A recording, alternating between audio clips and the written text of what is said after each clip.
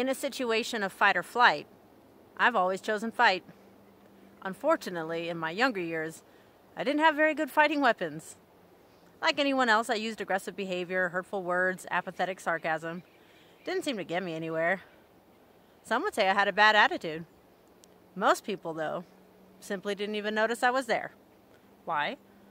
Because I acted just like everyone else. It made me invisible. Well, you know what?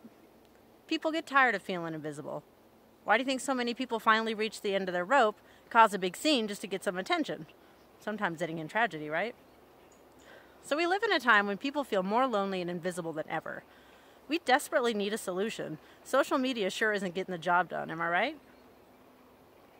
Over the past decade, I've picked up a skill that has acted as both a fighting weapon and a means of staying visible.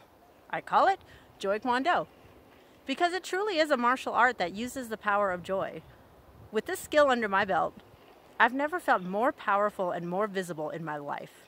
When I'm faced with a fight situation, I fight back using my newfound weapons of confidence and a smile. Instead of getting my opponent to scream back at me, I get him to laugh. I've never seen anything work so quickly and effectively. And how does this joy make me less invisible? It's simple. People take notice when something's unusual. In any given situation, I refuse to respond the same way everyone else would. It's too predictable. Doing something completely different throws your audience off guard and draws them in.